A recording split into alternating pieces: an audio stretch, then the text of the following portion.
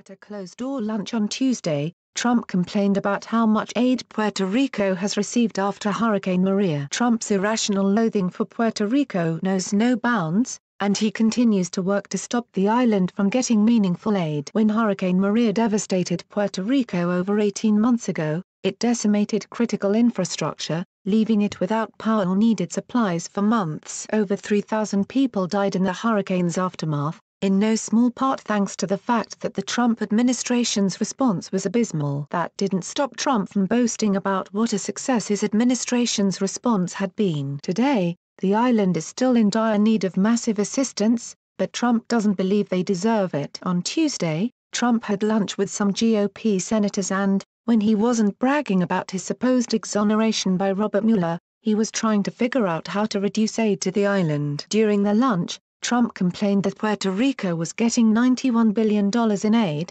which dwarfs the $29 billion Texas received. A source in the room at the lunch said Trump went on to make the racist remark that someone could buy the entire island 4 times over with $91 billion.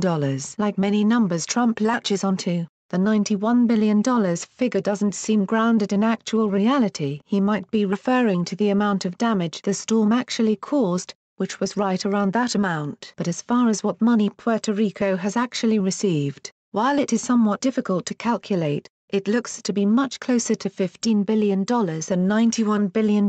Trump's foot dragging on providing assistance may have some consequences he didn't foresee. The Inspector General for HUD just announced it is going to examine if the White House hindered aid to Puerto Rico in any way. Here's what Trump refuses to understand: even if it were to take more money to make Puerto Rico whole than, say, Texas, that doesn't mean the money shouldn't be spent. Trump believes the island is somehow unworthy, be that because it isn't part of the mainland, because its residents are largely Hispanic, or because it already faced infrastructural challenges prior to Maria. None of those are reasons to deny American citizens the aid they need to rebuild.